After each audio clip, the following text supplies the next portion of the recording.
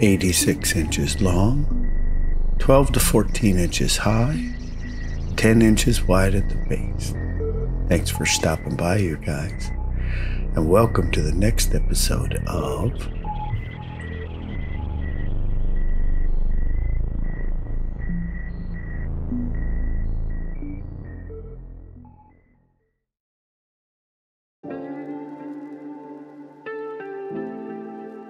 Welcome back, you guys.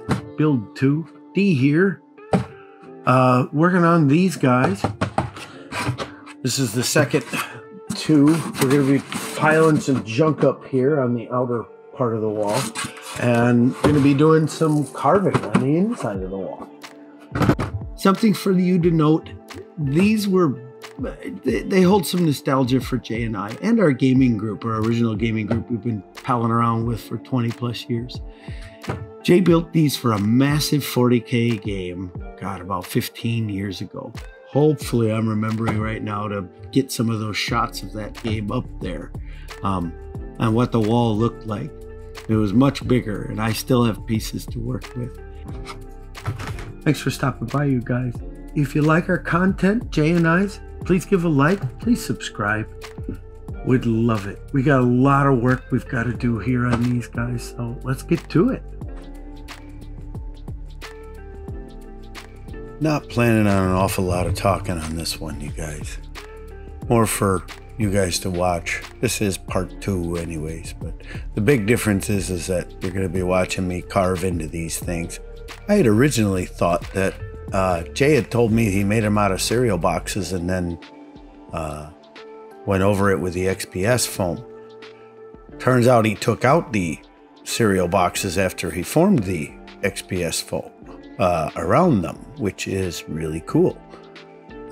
Jay, if you wanted to get on in the comments and fix me on that, I might be remembering that wrong, but a lot of this just scratch build, bashing away at my bits piles and just rebuilding things. There are a lot of blind spots on this guy, no doubt. This piece is more for, well, it's a wall. It's supposed to end one thing and start another thing, or block out another thing. There's a lot of things walls do. But I'm going to let you guys get back to this, and I really hope you enjoy it. We'll see you at the split.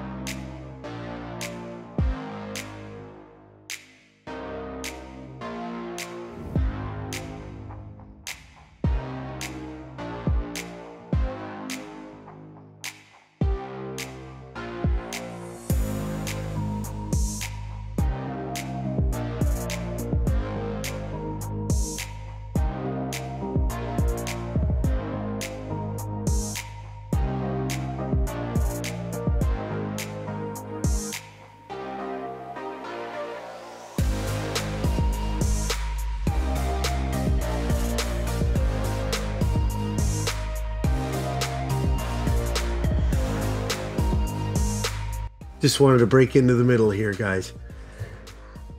We got to do the outsides. I just absolutely love it. We're going to put some more detail on these because I want access points into the or through the dust wall that are kind of not sanctioned. One, I have a plan on a drain pipe coming out, and the second one is going to be a blasted in area. They're both going to be somewhat buried so that the guys on the top of the wall can't really see what's going on. Not entirely sure how all this is going to fan out right at this point. I'm going to put them on the 45-degree angles that Jay so wonderfully built into these walls all those years ago. Hopefully this all turns out. I don't know, I'm still building it here, and you know, I'm shooting as I'm building. So I know a lot of other creators have plans and things like that, but you know, hopefully you guys are enjoying the fact that I don't run on a plan. I don't script anything. I just let it rip and you guys can see it. All right, so let's get to it. This is really going to be my first time that I actually put a model on this for scale. Yeah, and if I'm dancing around with it a little bit, you guys, this is what modeling's all about. Put little guys down and you make the pew pew noise and move them around, kill each other. That's the whole point of the game. The idea behind the infiltration throughout the wall, I wanted to do on these two pieces, not the two by the gate. I would think the gate would be watched a little bit more. Here we go, little broad scum or Malstrain brood scum model there. Yeah, always got to set for scale, even with these massive pieces, because we are going to play on them. It's going to be kind of limited play, you know, top, bottom, not really in the middle like I'm normally used, you know, known for. Here we go, big pile of junk. Next thing I wanted to do was another failed project that I didn't bother throwing away. I don't remember why I didn't throw it away, but yeah, this is the sprue goo technique. And of course it warped while it was drying, and you know, I just figured, hey, what the heck, I'll save this thing, you know, it just goes in the box of stuff. Wow, this is going to be great. Like I said, this is the secundus side of the wall, so figured part of it was shearing off from the gravitonic forces on that side. I know on the map it's, you know, about 1,000 miles between this wall and secundus, but what the heck? little artistic maneuvering on my part, but yeah, anyways, this one turned into a tent, which was pretty cool. I really had no idea how this was all going to build. I just started grabbing stuff and gluing stuff up. Turned out really well, though. But I'll let you guys get to it here.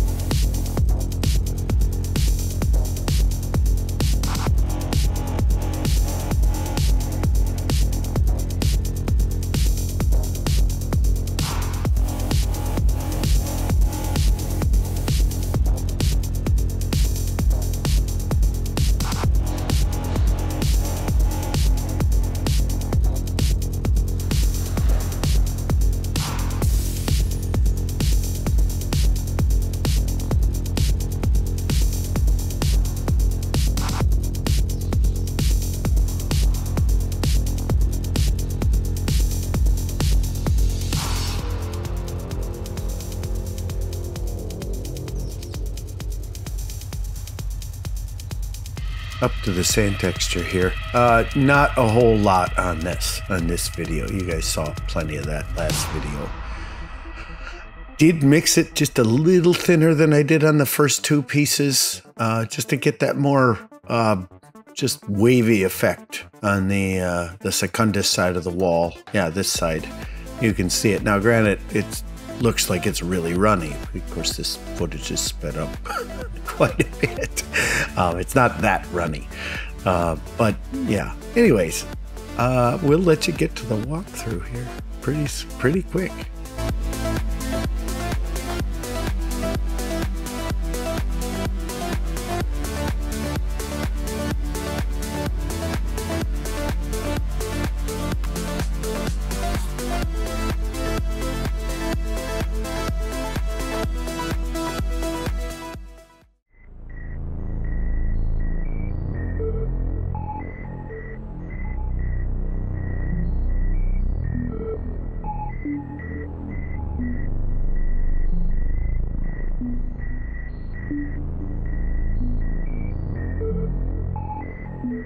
The painting of this has begun as I'm making this other video. Yeah, that's right. I already clogged the new airbrush up. Anyways, should be up soon. I'm really excited for the way this is. Thank you guys so much for stopping by, seeing what I'm doing here. I know it's ridiculous, but as always, please like and subscribe.